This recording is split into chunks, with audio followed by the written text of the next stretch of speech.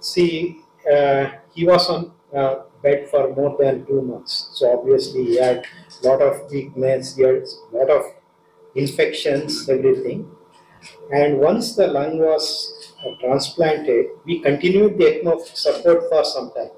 So the next day, because we didn't want anything to happen in the night, so next day morning we assessed, lungs were functioning well, so we could wean off the ECMO. So we removed the ECMO next day. Then he was awake, but he was on a ventilatory support. And we assessed his lung function for another 2 days. We look at his breathing. So breathing was good, so we removed the ventilator. Then of course he required rehabilitation. As I said earlier, Dr. Rajendran must be here. He is the one who actually took the lead in rehabilitating. Otherwise it is not easy to get them out of the bed. So you leave the normal patient? Yeah.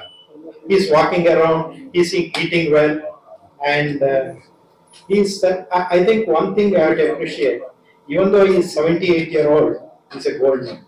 He smiles, he is so much encouraged. Otherwise, we see so many people depressed or not willing to walk, everything. But he was very cooperative, very positive minded.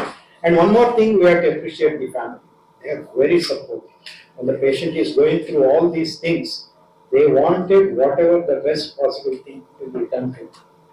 My dad was always healthy. He didn't have any medical conditions or anything.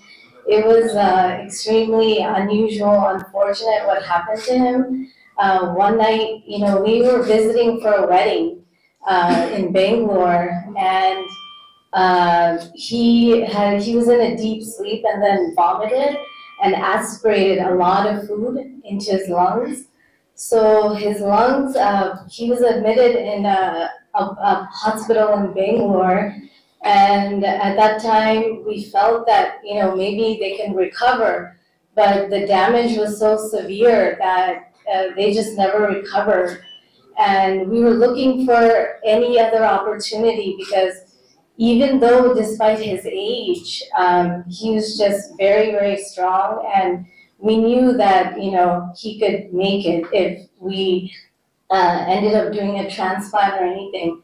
So that's when one of my cousins, we found out about MGM, and had come to meet with Dr. Suresh Rao and Dr. Bala, and they were very helpful, and they were very sure that they can take on this case, because they've taken a lot of complicated cases.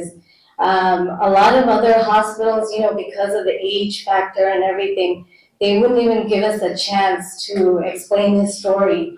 So I was truly grateful that MGM and both of the doctors were positive and would try anything to help save his life.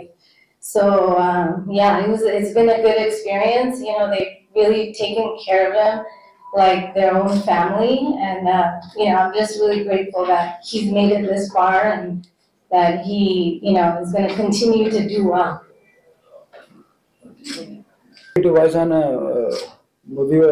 Bangalore phone வந்தது. திடீர்னு சாப்பிட்றச்சு பழைய சாப்பாடுலாம் lung கூட போய் மூச்சு முடியாமல் ஹாஸ்பிட்டலில் போய் வென்டிலேட்டரில் போட்டாங்க. அது வென்டிலேட்டரில் போட்டு 10 நாளுக்கு அப்புறம் இம்ப்ரூவ் ஆகாமல் ரொம்ப ஆக்சிஜன் லெவல் குறைந்தப்புறம் எக்மோவில் போட்டாங்க. சாதாரணமாக இந்த வயசில் எக்மோ போடுறதே ரொம்ப அபூர்வம். எக்மோவில் போட்டு 1 மாதம் கழிச்சு இம்ப்ரூவ் ஆகாததுனால இங்கே ஷிஃப்ட் பண்ணுறதுக்கு டிசைட் பண்ணி இங்கே வந்தாங்க. இங்கே நாங்களும் ஒரு மாதம் ட்ரை பண்ணி பார்த்தோம்.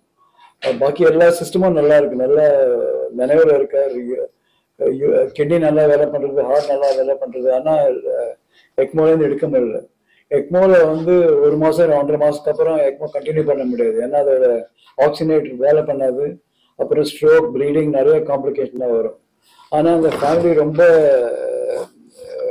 ஆர்வமாக இருந்தாங்க. எதாவது பண்ணுங்க, எங்கள் அப்பா என்ன பண்ணாலும் நீங்கள் காப்பாற்றணும்னு. ஸோ நாங்கள் லங் டிரான்ஸ்பிளான்ட்டை பற்றி யோசித்தோம். இது சாதாரணமான டிசிஷன் இல்லை. ஏன்னா 78 வயசு எக்மோ 60 நாள் உலகத்திலே அந்த மாதிரி எதாவது பண்ணது கிடையாது. அப்புறம் எங்களுக்கு ஒரு டோனர் கிடைச்சது, வேற ஒருத்தருக்கும் அந்த லங்ஸ் சூட்டபுளாக இல்லை, அதனால இவருக்கு பண்ணினோம். ஆனால் லக்கிலி எல்லாம் சரியாக போயிடுச்சு. அடுத்த நாள் எக்மோ எடுத்துட்டோம். ரிகவர் ஆகிறதுக்கு இன்னும் ஒரு 2 மாதம் ஆச்சு. ஏன்னா அந்த வயசில் மசில் எல்லாம் ரொம்ப வீக்காக இருக்கும். ஸோ ஃபிசியோதெரப்பிலாம் பண்ணி இப்போ நல்ல சிரிச்சின்னு பேஷண்ட் நடக்கிறார்.